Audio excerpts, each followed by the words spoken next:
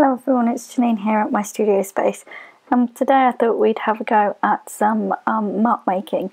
So I have all sorts of different bits and pieces, lids, there's a scourer there, card, sponge, wallpaper. You'll see the different things as we go along. So I'm just using some acrylic paint to stamp the different things and make marks on my sheet of paper. Some are more bold and some are more subtle, but this is just a lovely experimental way of doing some art and just seeing what kind of textures and marks you can get with some perhaps unconventional things that you wouldn't normally think of painting with. For this video I'm just doing abstract, just to give you some ideas and show you the kinds of things that you can use. But as you get used to the kind of different marks that you can make, you could go on to do something more figurative, but I enjoy this as an abstract process personally. And also if some of you don't enjoy the messy approach here, I've got another way of doing it without using acrylic paint later on in the video. And as you can see, I particularly like getting messy, and I'd been using my fingers to spread the paint around on some of these things. But feel free to use a paintbrush. You do not need to use your fingers like I am. I just like to get in there and get messy. So yeah, here's some close-ups. As you might have noticed, I used some sample bits of wallpaper and some bits of carpet as well in this. But yeah, basically, use what you have and raid your recycling bin. It's always good to try and reuse things.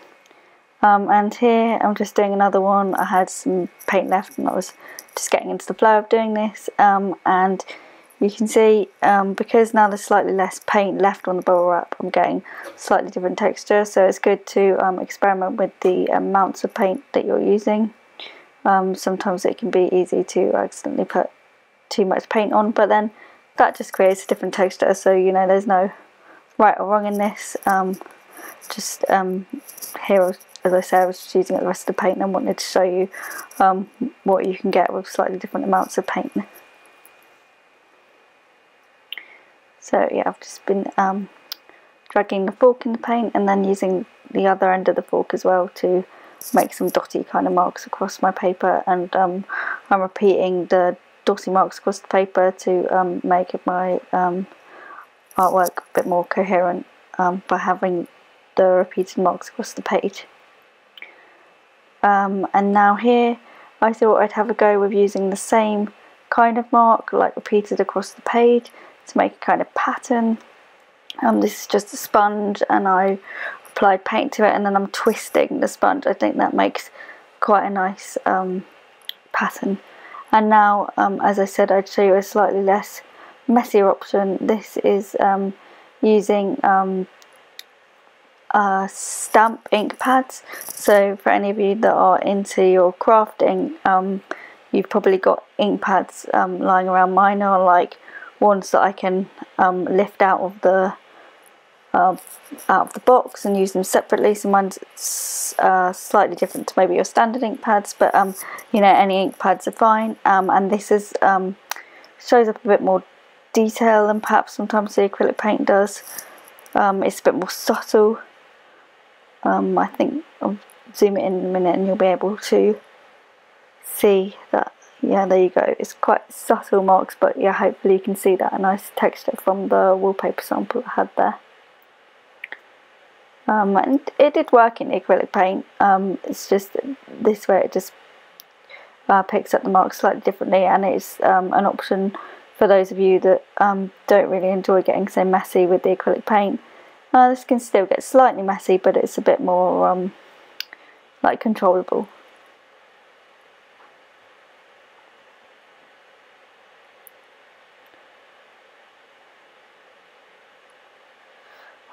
Got some acrylic paint on there, it gets everywhere, but yeah. back to the sponge again to see what that does with the ink instead of the ink pads instead of acrylic paint. Still creates a nice texture, but different to the paint.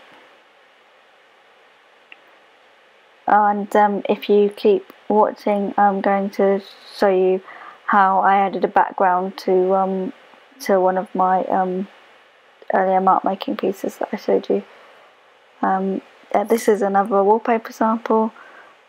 Yeah,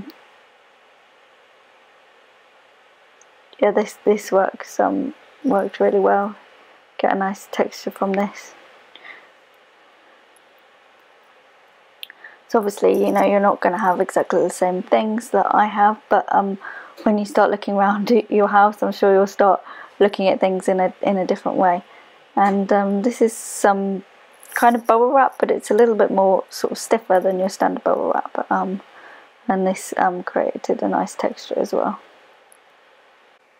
For any of you that have watched my other videos and were wondering, Pugsley, my assistant's dog, is still at the fosterers. He's still not too well, but you know, he's doing okay, and he will hopefully be back with me soon. But yeah, still feeling a bit lost without him at the moment. But yeah, hopefully he'll be back soon.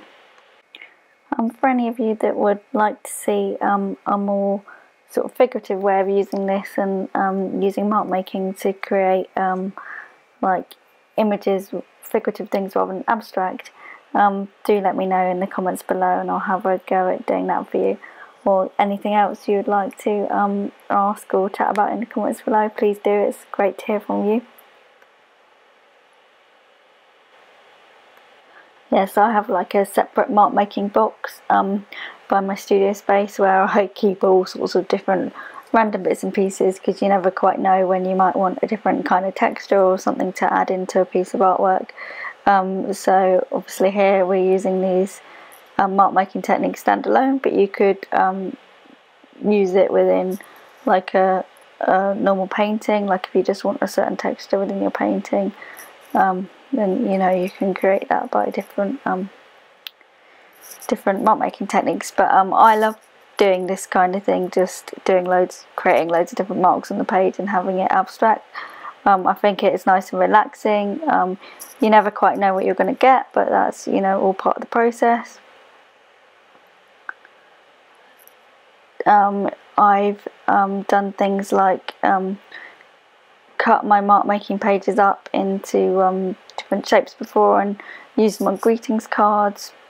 I think they're great for getting nice close-up photos, or you can get some really nice details and kind of crop it to the bits that you like, because there might be some bits that you like on your mark making page more than others.